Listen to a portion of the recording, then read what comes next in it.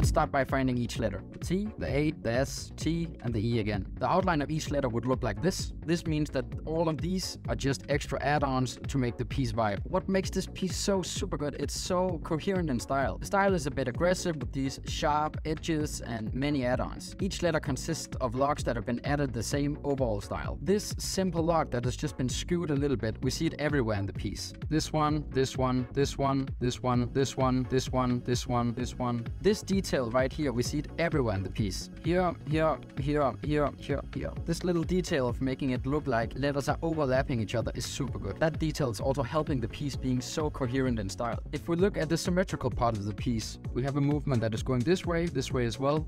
The top of the E up here, which is also the top of the T. The T here is the same as this one, just symmetrical. We have this one going up in the middle. We also have a pair of highlight stars in each side and one in the middle. The man himself is standing in the middle with crossed arms. A great piece and a great picture to immortalize it. The color scheme of this piece is nuances of purple, blue, and gray, and a yellow as a force field / aura to make it pop. The color scheme would look like this. Take a screenshot or save the video if you want to use it for your next piece.